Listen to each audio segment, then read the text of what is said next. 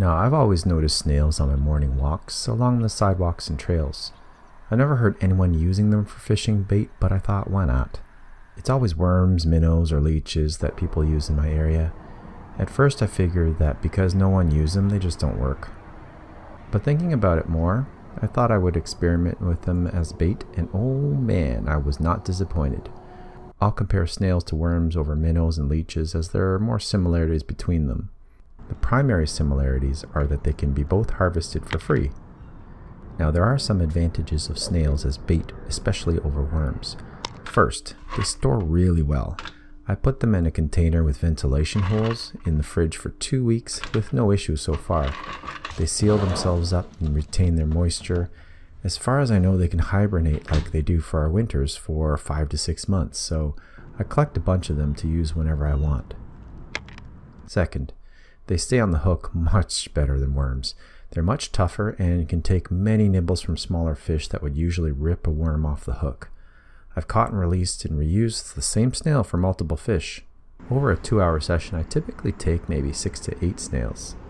Third, they transport easily because they are pretty durable and fit in a small container. Fourth, they are obviously free. You can collect so many in the early morning simply by walking on any sidewalk or trail. There's no digging or tools needed. And if it rained the night before, watch out. There's a bounty before you. At last, they are so much neater than worms to handle. First, there's no dirt. Also, snails are the perfect size, as they are, for most species. So there's no need to cut them up into pieces like you do for worms. They don't wriggle around, making it hard to get the hook on sometimes. The only really con is you have to get them out of their shell. You can't just pull them out, as garden snails are usually attached to the shell near the end.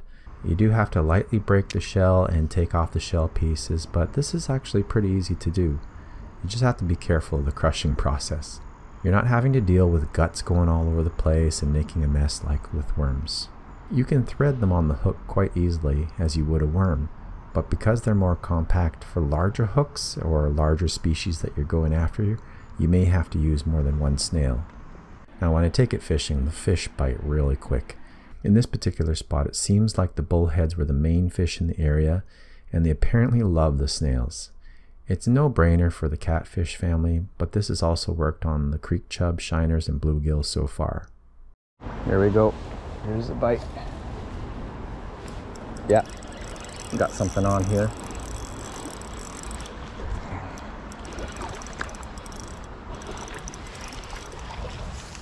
Oh, what is it? Bullhead? Probably a bullhead. There's a nice bullhead in here.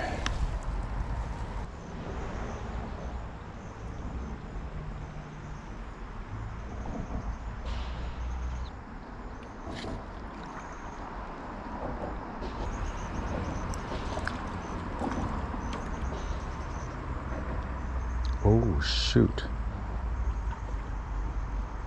Goby. Oh, God, no. Round goby, all the way up here. So don't overlook this free, plentiful, and easy to store and handle bait for your next fishing adventure. Thanks for watching, and I hope to see you in the next Ladybug adventure.